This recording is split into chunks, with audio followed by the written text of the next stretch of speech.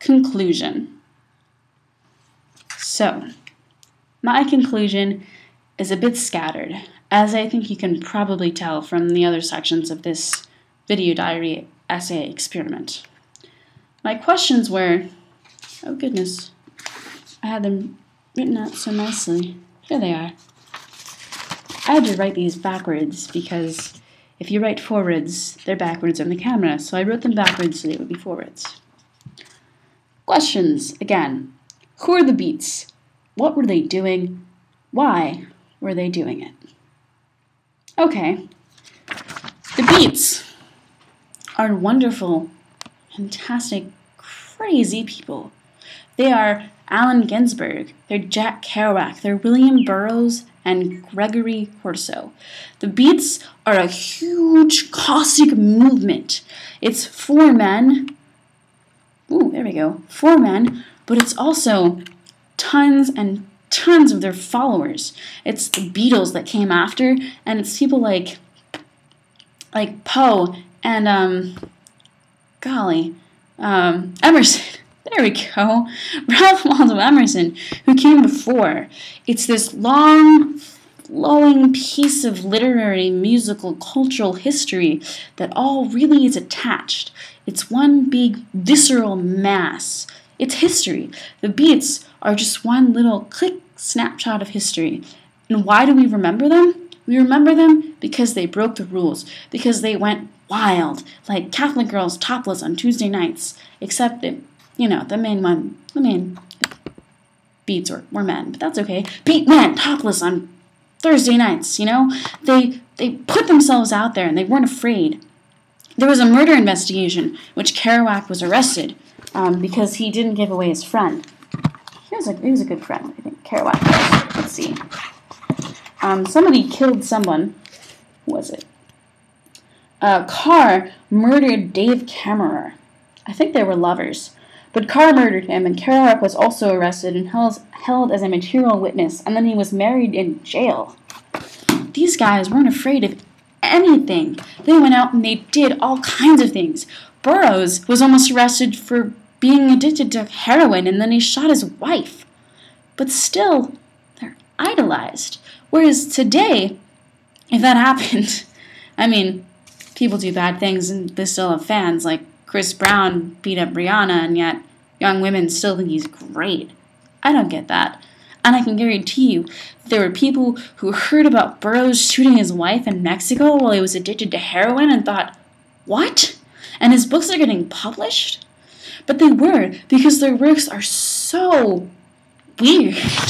They're so out there, and these are the people who reappeared on the West Coast, investigating the FBI in beards and shorts with big pacifist-sized sex scene in their dark skin, pass out incomprehensible leaflets. They're people that did things that were out there and that were just wonky. They came out of the 50s, the era of confinement and restriction and repression, especially of gay men, and that's why Burroughs kind of busted out. His strange childhood in Texas, going to that school where his boyfriend maybe outed him. How rude.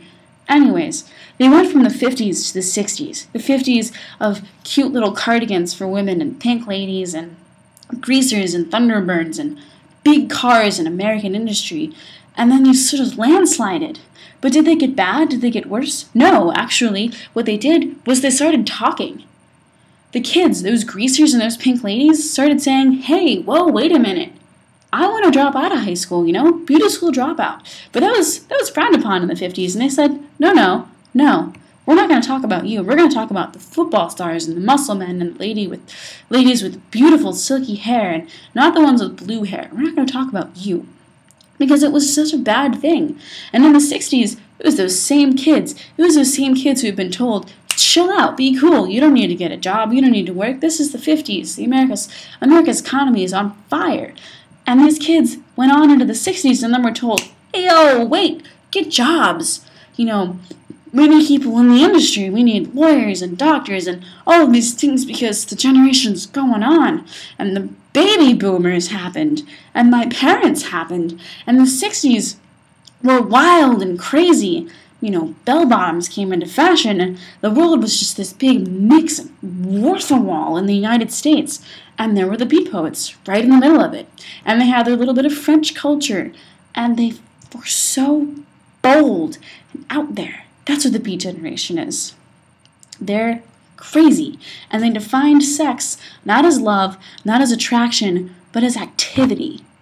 I think they were really, really bold, and they were really okay with talking about things like sex and drugs and money. Not necessarily money. That doesn't come until later, until bitches, hoes, and Benjamins we have now. But then it was okay to talk about being on the lam and being beat, because that's how everyone was. Everyone was beat. All the people that seemed to matter in the New York and the Harlem scene, they were all beat. They were beat by the man. They were beat tired. They were beat broke. They were beats. That's who the beats were. What were they doing? They were living. That's what the beats were doing. And the reason all of our favorite beats are authors is because they wrote down what they were doing. And they said, look, this is what life is. We're just writing stream of consciousness. We're just sitting down and pounding on our typewriters, pounding and pounding and pounding and sweating. Because everyone sweats. Everyone sweats. It's something that happens. Some people sweat more than others. Just like Jack Kerouac when he was writing on the road. Understandable. No air conditioning. But that's what they were doing. The beats were people. And the beats were living. And why were they doing it? Because they didn't want to die. Of course. Duh. It makes a lot of sense now that I really think about it. Why were they doing it? The beats were living because what else was there for them to do? They realized when they got to college and when they grew up, or when they met their friends in college, like Corso did, they thought, hey, wait a minute, there's more to going to school. I mean, who wants to go to school? It's kind of pointless. Drop out of school. Or don't. I'm not going to drop out of school. But find your own way. Make your own path. If you have to, take a road trip. Go to San Francisco. Go to Chicago. Go to Detroit. Don't go to Detroit. Stay away from Detroit. Go to Denver, maybe. Go to Colorado. See Big Sky Country in Montana. Do something with your life. That's what they were doing. They were living. They were saying to their frat boys and their girls studying in the libraries, hey, yo, wait, what are you doing? Get out there and live your life. The beat poets were alive. And that's what's so different about them from the 50s. They came from the 50s where everyone was so stagnant and repressed, pink and black, and they went into the 60s and they said, hey, we're going to wear red and we're going to wear gray, and we're going to be dirty and live in the streets and write about it. And you're going to have to deal with it. And we did. As a people, we absorbed it. We took it in. Critics tore them apart, but also fell in love with the beats. And they're still here. It's an ongoing literary movement. It's being added to day by day by day. You can never beat the original beats. You can't beat the beats. They're the best. But you can be a beat. I think you can be a member of the ongoing beat generation, of the emotional, the sporadical, what did I say it was? That's what I said. The sociological movement more than the literary movement, because that's the really important part. The meat, the inside parts of Howl, the people who wandered around at midnight in the railroad yard wondering where to go and went leaving no broken hearts.